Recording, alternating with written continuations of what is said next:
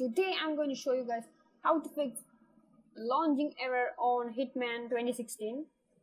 And so first I'm going to show you guys what is the problem exactly. So this is my Hitman folder where I have my launcher and things. So I'm double clicking my launcher, and if I press on play, it shows this error. So I'm going to show you guys how to fix this. If whatever your problem is, I can fix this. This video will help you. So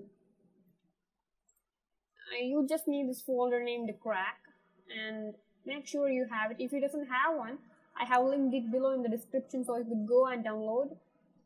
And so you have to go inside this crack, and you don't want to just copy both of them. What you have to do is click here, copy this one, and paste it here. Replace it. Go to crack, and you will find this folder. Inside that, copy all these 3 files.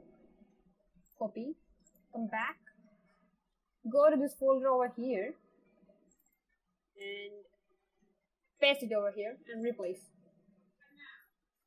Now double click the Hitman inside this file, direct install retail. Double click. Here the game is.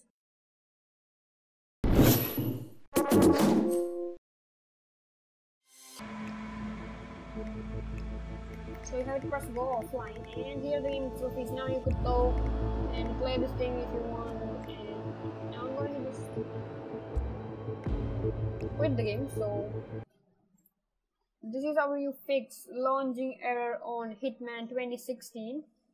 So it's actually a good fix. It's simple. So thank you guys for watching, and see you guys next time.